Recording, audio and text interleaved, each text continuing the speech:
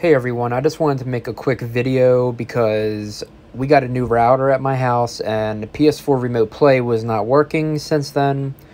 I have been looking everywhere to try to figure out how to get this working, and thankfully somebody came through, but it's not commonly found on the internet for some reason. So I'm going to put this out there for people. Hopefully this helps somebody because it helped me out.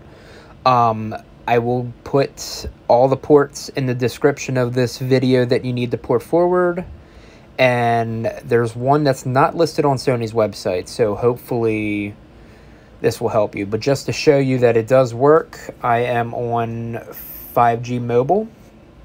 My Wi-Fi is off. We're going to hit my PlayStation real quick.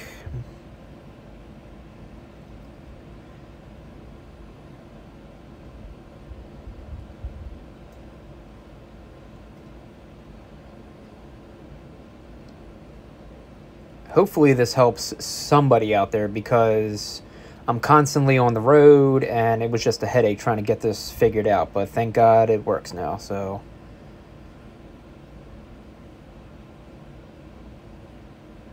Checking network.